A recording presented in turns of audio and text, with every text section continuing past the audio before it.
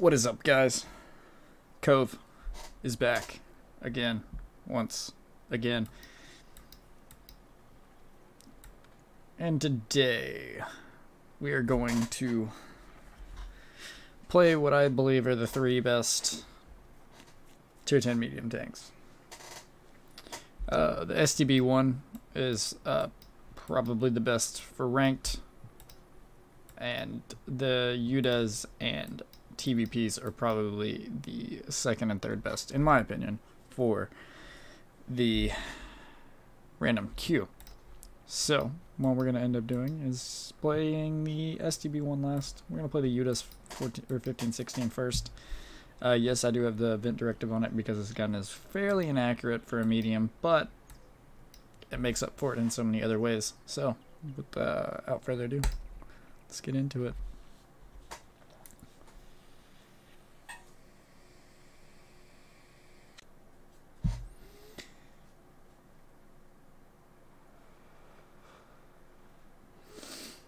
See, Overlord against the 8s. Nice. Matched up against a Patton, which is very good. We can pin his turret. He has trouble pinning ours. Weak point on the UDES is the rather obvious cupola that is rather flat. Except for when you're using 10 degrees of gun depression, it kind of, or 13 degrees of gun depression, it kind of is difficult to hit. Obviously, if you get hit in the front plate at all, it's going to pin, and you're not going to have a very good day. The worst thing about this tank is shell velocity on the standard rounds. The APCRs tend to lob for an APCR shell, which is weird, and the heat rounds are kind of garbage on the pin, but oh well. They're still heat rounds. They still have over 300 millimeters of pen, so you can still make it work. It's not difficult to make these heat rounds work at all. If you're going to judge a tank on its penetration, then you're just messing up entirely, especially at tier 10. Especially in a game right now where we don't have any super heavy tanks. We should be able to pin everything with relative ease with our standard rounds. That lightweight's going to be annoying, but he's also playing very, very, very dumb. So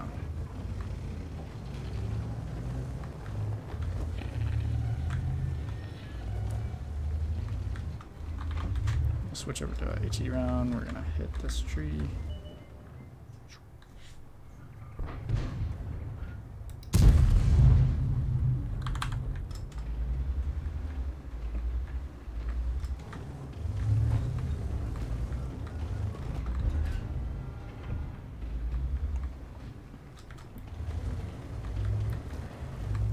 Ah, yes, ELC. Spot me some targets.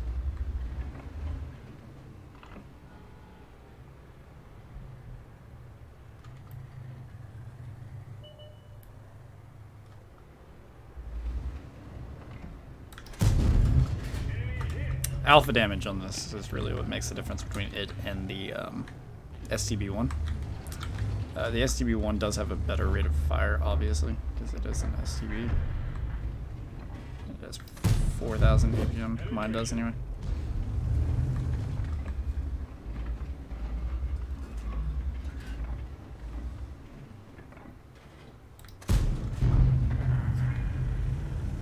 Oh, he wasn't even there. Okay, cool. Change our position slightly here. I don't have this tank set up for vision just because it's much better, I believe, to set it up in a combat supporting role. We lost our ELC, didn't we? No? Where did he go? He's on the beach? Why is he on the beach? Oh my god. I was paying too much attention to our ELC to notice the T-54. Not spotted. Okay. I'm gonna knock this tree down and back up immediately so they don't shoot me.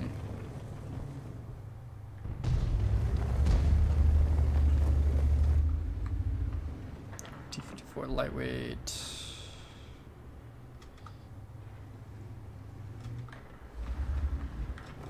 Still, I want to take more aggressive position here.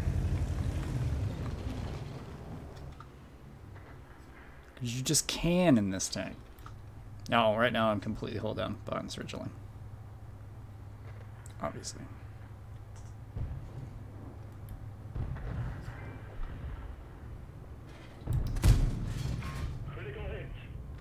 And obviously I can't hit anything, so.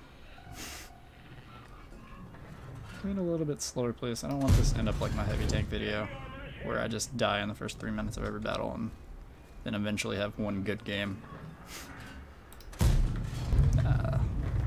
But do you see how the APCR shells lob? It's probably the worst part of this tank.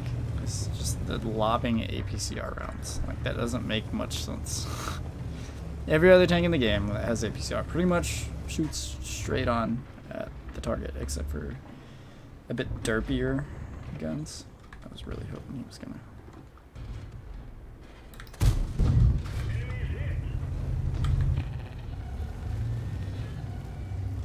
For those of you who don't understand how the M46 turret works over the M48 turret, the M46 turret has to be pointed directly at the target to have any effectiveness. Or pointed directly at whatever's shooting it, so not a super effective armor profile on the turret of that tank. I won't have good impression to shoot him, and I'm gonna miss that shot.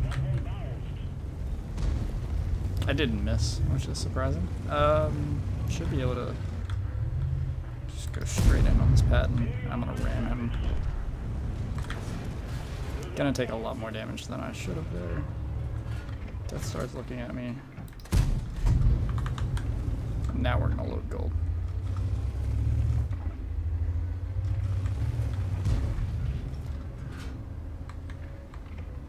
Don't need it because he's not even looking at me anymore. TNH is still up over here, so he can shoot us while we cross, but not really that concerned about it because we need to take out this Death Star and SU. So we can turn our attention back towards the E50M and TNH.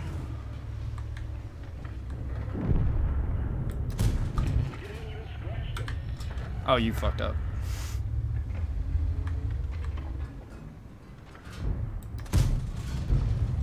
Okay, he didn't fuck up.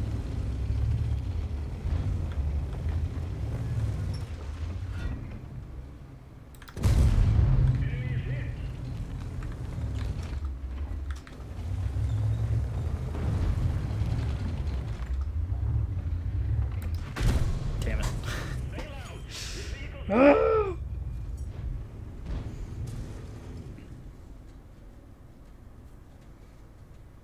I didn't want to sit there and just wait on my team to come kill him.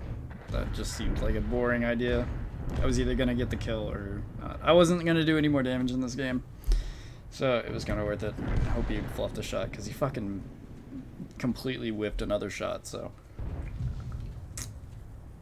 But hey, we're already doing better in this video than we did in the heavy tank video, so that's a good thing for me. VZ55 is closing in on him. I think he's still looking down towards the 268. And he is. 268 should be able to just find the angle on him. And boom. Or not. VZ55 is going to kill him. Don't know why you didn't take a shot there, bud, but maybe he DC'd. Who knows? So, we got 2 players on our team that had 4 and 5 kills, respectively, and then the rest of the team either picked up 0 or 1.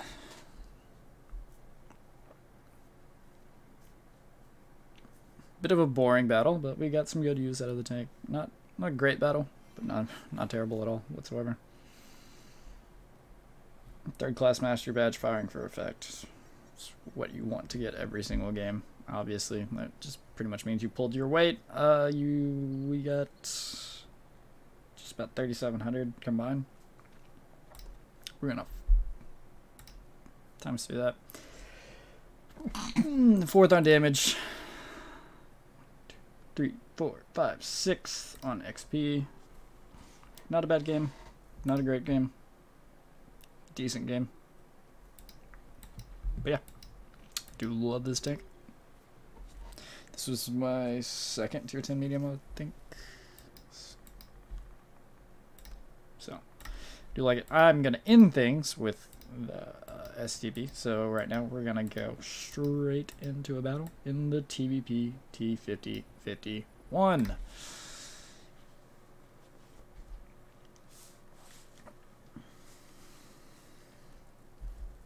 What's good about this tank?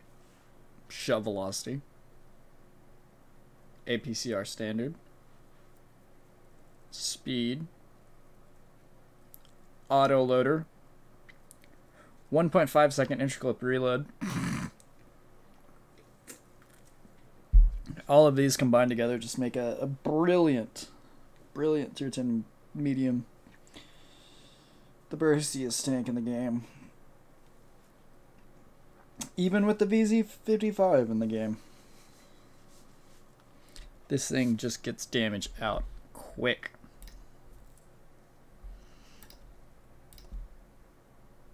I made credit second. Nice.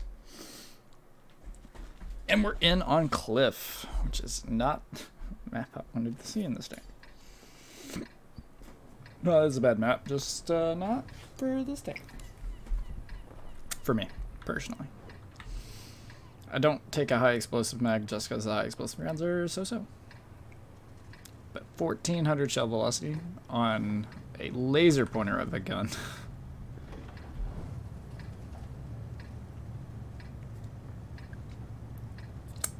If you let the shots aim.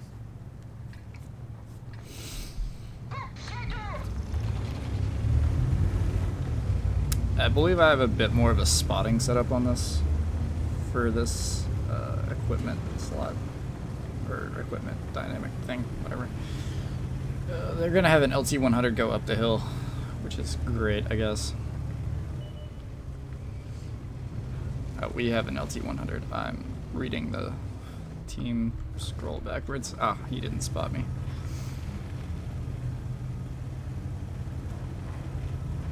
I'm gonna get on the hill. No, I'm not.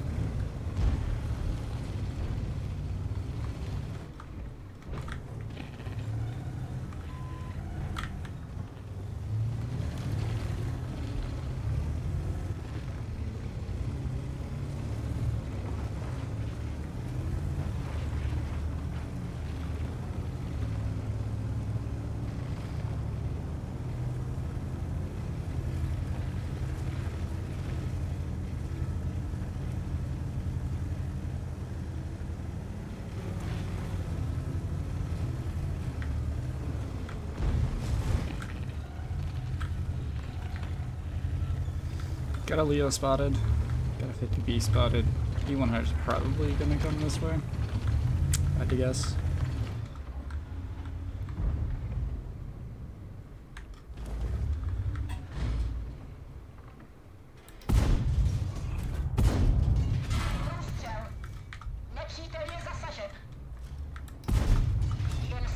Now I'm reloading, yay. But now I have teammates here, so. E50M can't really rush me, but I can rush him in 11 seconds. But nobody can shoot me right now. I'm completely safe from being shot. 3 seconds, and then I'm going in, and I'm gonna kill the E50M.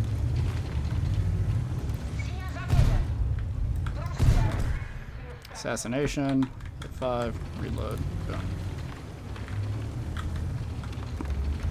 Just gonna slowly work our way down this map right now.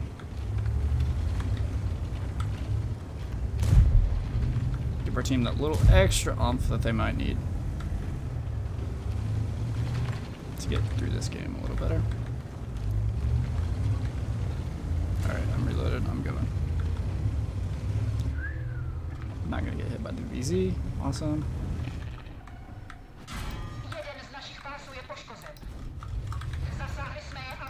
I'm gonna bounce this entire mag.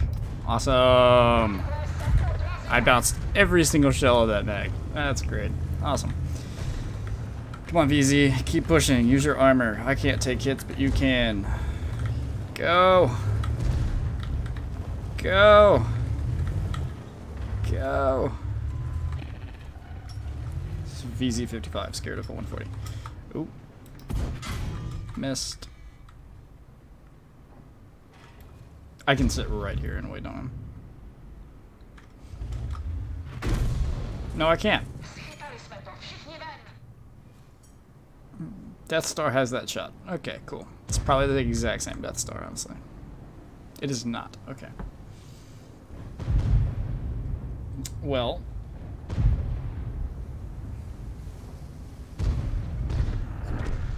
This was most certainly interesting. Super fun game of World of Tanks, yeah. Hopefully we can win the game. I don't even care to finish this game, honestly. We'll look at the post-game stats whenever we are done with the STB1 game. So, it is time for the STB1. Hull armor, trash. Turret armor, great, except for the weak point, which is trash. The gun is amazing, except for the accuracy, which is kind of trash. Mobility is great, except for the top speed, which is kind of trash.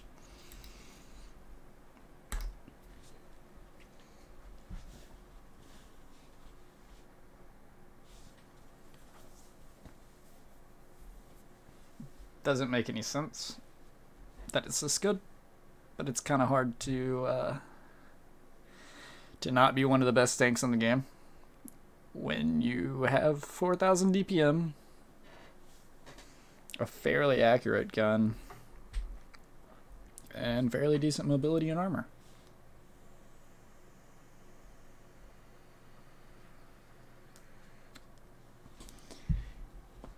Then you get stuck on shitty maps for your tank.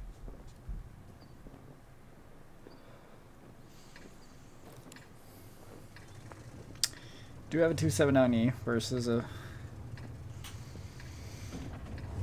705A, so there's that. Granted, he does have the 279E badge on, so therefore he probably paid for the tank. So he's probably not even any good in it, honestly. Can't tell.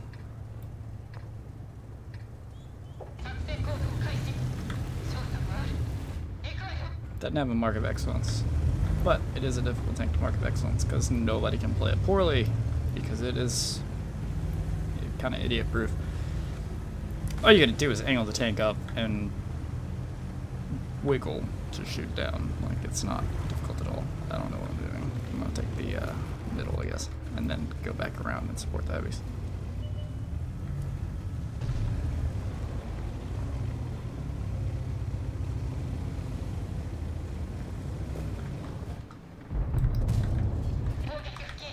Leo's dumb. Leo's very dumb. STB's kind of dumb.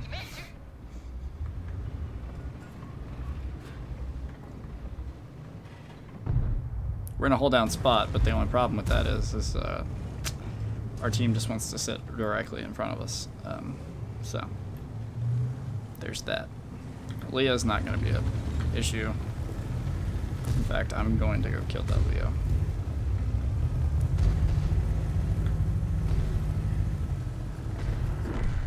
Never mind, I'm not going to go kill that Leo. The IS-7 is, but I'm going to keep going down this flank. Oh, the TVP killed him. Never mind. TVP has the only 2 kills of the game so far, which is pretty awesome considering he is in an autoloader. It's a great game for him. They really not sent anything down here. That's great. Oop, STB. I'm gonna help this E4 out.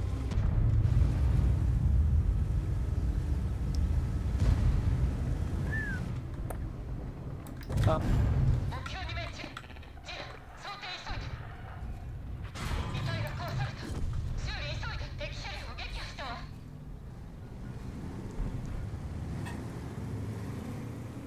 Can Can you go up here?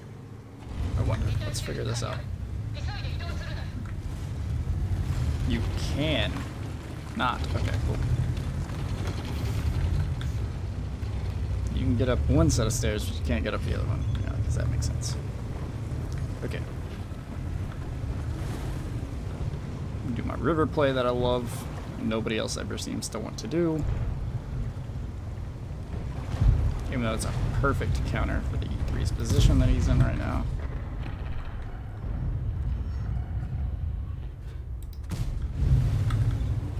If I could just hit my shots.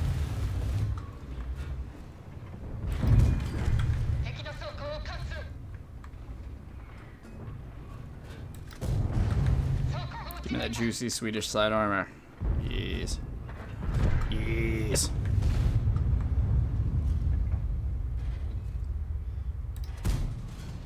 We're just gonna shoot this building down. Fuck this guy.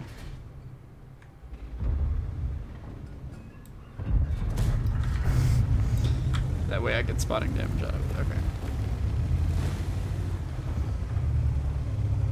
Now we go after the Jaeger and the Badger, just because, you know.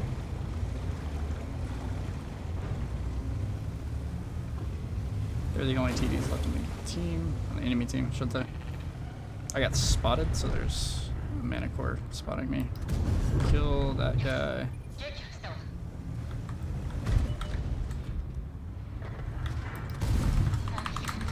Load gold for the Badger, obviously.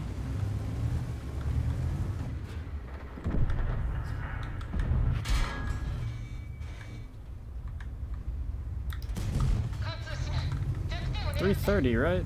Yeah. Interesting.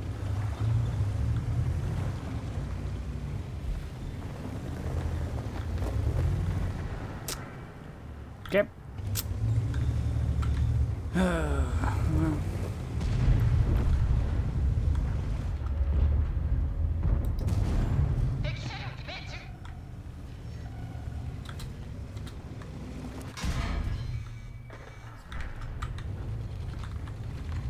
We'll go back to standard.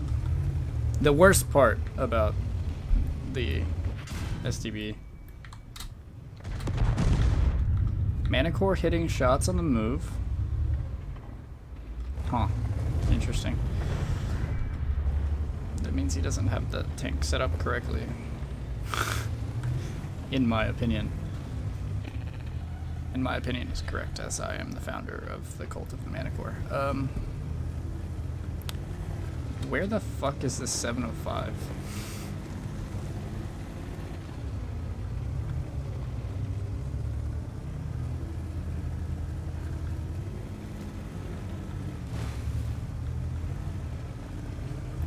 Good luck, boss. Come on, he's a one shot for you, and he has to high roll you. Found him. I'm gonna load gold again just because I don't like shooting at 705s.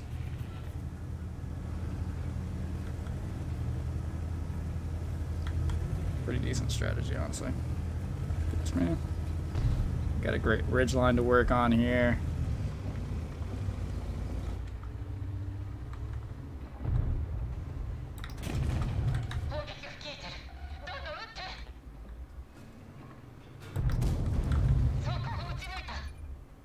And he's AFK. Okay, cool.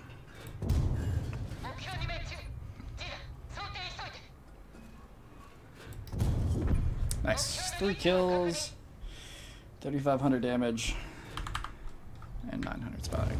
Interesting. Dude, really? Still haven't killed that Jaeger? Just make him fucking miss.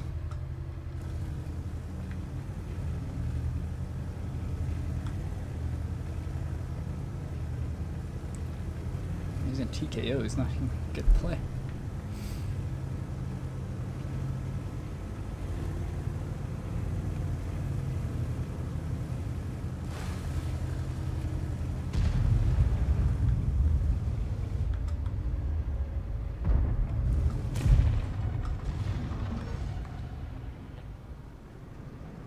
Ye hath pledged yourself. Oh shit.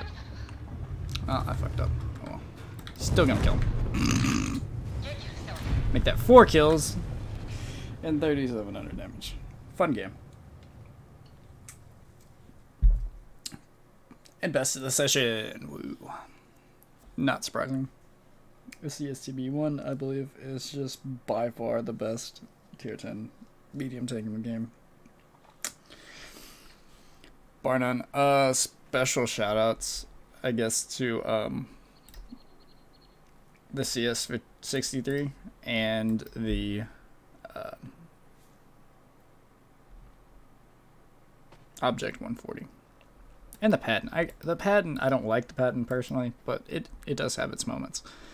So let's check out who won the TVP game. Let's check out the post-game stats on that one. 900 damage, 251 spotting. Kronvog did 6k. Nice. Bounced 5 shots, which is always great. Missed 3. Got derped by a Death Star for the 2nd game in a row. Shit happens. And yeah. Obviously, middle of the team in both statistics there. And now let's look at the STB game. Top on damage, top on XP. Cool. 23 for 16 to 13. Bounced 3 shots out of the 16 that we hit after missing 7. 3,700 damage, 900 spotting. Blocked a shot from something. It was the UDES, okay. And yeah. Had that clutch ass shot on the Badger that somehow pinned. I guess I hit his roof. Yeah. Just showed the total domination that the STB can have in the right hands in the right situation.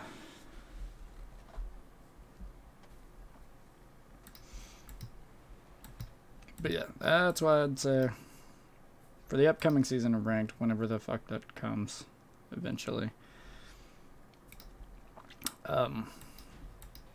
STB, if you're going to play mediums, STB 140s, UDES. I did good in the UDES in my last Ranked. Didn't have the TVP, but I did see some TVPs do some pretty insane stuff. I wouldn't personally use TVP in Ranked, just because the lack of armor and hit points.